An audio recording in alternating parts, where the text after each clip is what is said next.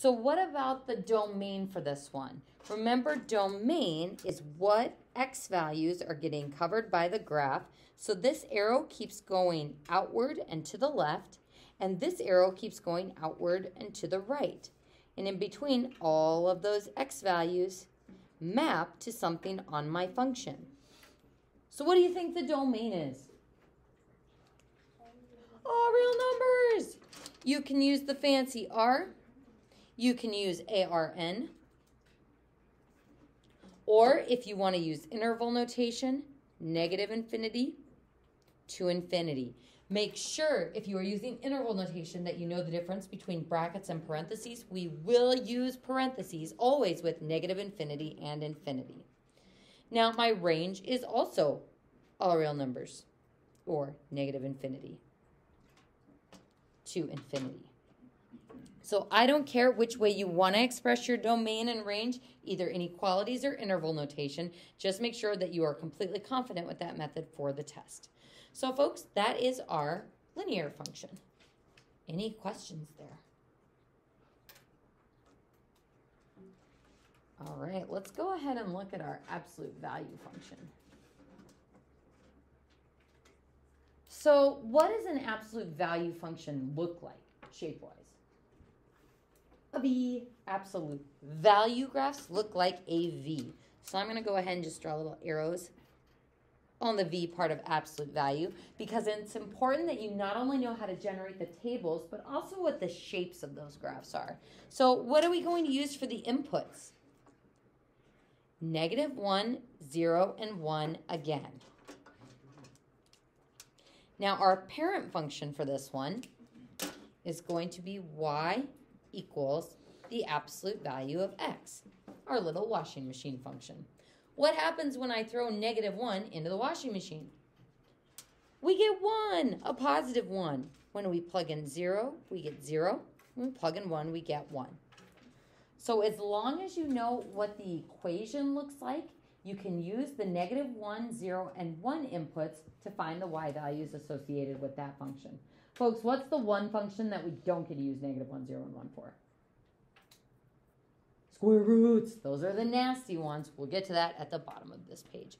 So folks, if I go to plot these points, backward 1, up 1, 0, 0, there's my vertex.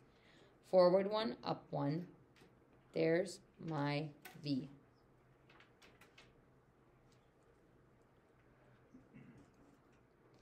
Now, our domain for this one. This arrow keeps going outward and to the left. This arrow keeps going outward and to the right. What's my domain if all of those x values are getting covered? All real numbers again. So R or -infinity to infinity. Now, is my range going to be all real numbers? No, because if I look at my y-axis, I'm not getting any of these negative y values. Nowhere here or here or here are we mapping to something that's on the graph. What's the first y value that I get from the bottom up? 0. And since we're covered going up from 0, we would say that our y values are what than 0? Greater than or equal to, less than or equal to, what is it? Greater than or equal to. Greater than or equal to because it's going up, and equal to because 0, 0, that point I'm actually getting on that graph. Using interval notation, we would use a bracket at 0. Let's do that over here. Bracket at 0 to infinity. So bracket for the 0, parentheses for the infinity. Let's not put that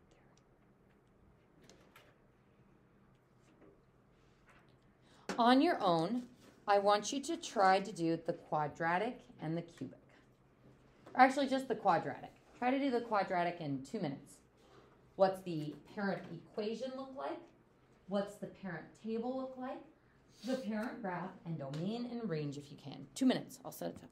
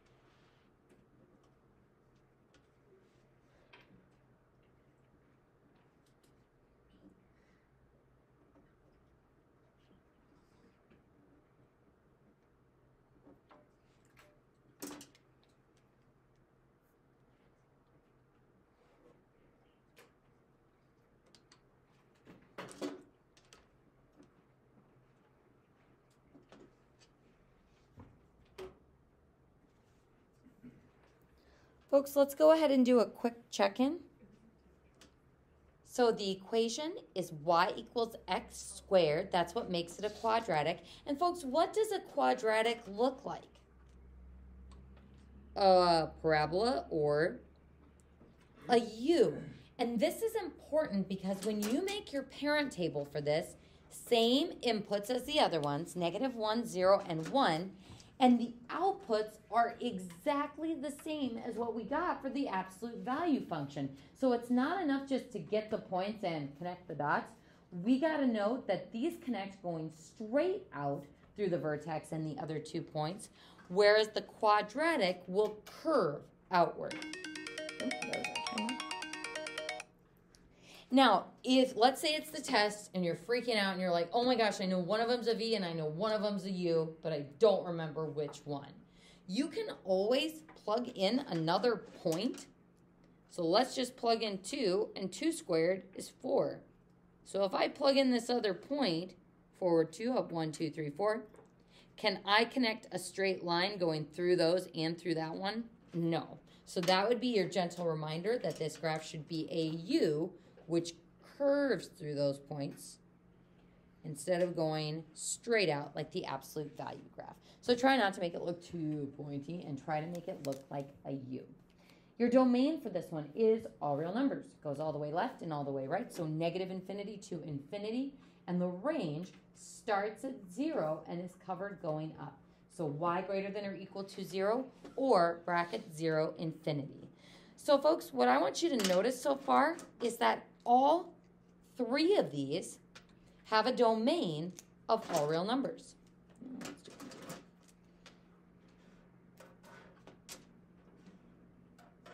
Domain of all real numbers for all 3. This range is all real numbers. And these 2 ranges are exactly the same. So the functions that have a vertex at 0, 0, and the arrows only go up in one direction have the same range. So if you aren't sure what the domain is, what should you probably guess? All real numbers. Range, look at the graph, see if it's covered in the negative region, and if it's not, it starts at 0, covered going up. So let's see what we did with what we do with the cubic function. First, the parent equation is y equals x cubed. Can I use the same input points? -1, 0, and 1. -1, 0, and 1. What happens when I cube -1? We get -1. What happens when I cube 0? We get 0. What happens when I cube 1? Or 1 times 1 times 1? We get 1. So when I plot these points, what does this look exactly the same as? A line. Should we just connect the dots and go, yup, it's a line? No, it's a cubic function. So we do need to know roughly what the shapes of these graphs look like. So a cubic curves up through the right side and curves down through the left side. Around that central point, 0, 0.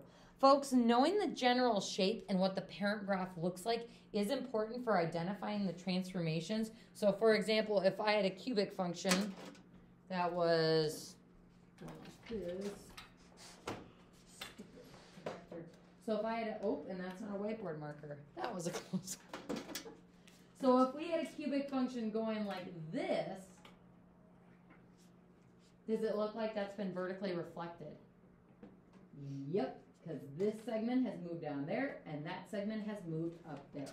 So on those transformation problems, we do need to make sure that we know what the general shape is. So as long as you can generate those 3 points and know that it curves from the center point in both directions, you'll be good to go on that cubic function. So what about the domain for this one? Anyone want to take a guess?